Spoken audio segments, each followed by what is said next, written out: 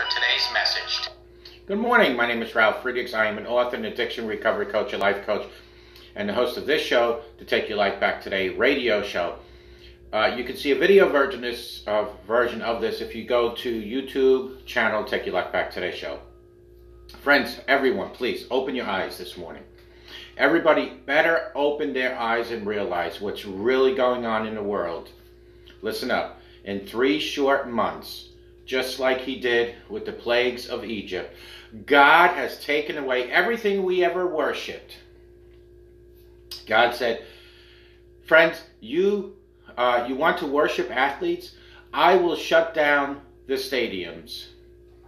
He says, you want to worship musicians? I will shut down the civic centers. He says, you want to worship actors? I will shut down the theaters. He says, you want to worship money? I will shut down the economy and collapse the stock market. Listen here. You don't want to go to church and worship me, he says. I will make it where you can't go to church. You'll stay at home. If my people who are called by my name will humble themselves and pray and seek my face and turn from their wicked ways, then I will hear from heaven and I will forgive their sin and I will heal their land. That's really deep, isn't it? Maybe we don't need a vaccine.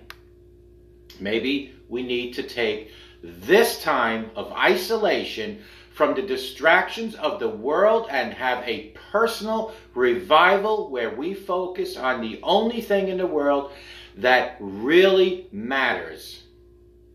And what is that? It's Jesus Christ. That's what matters.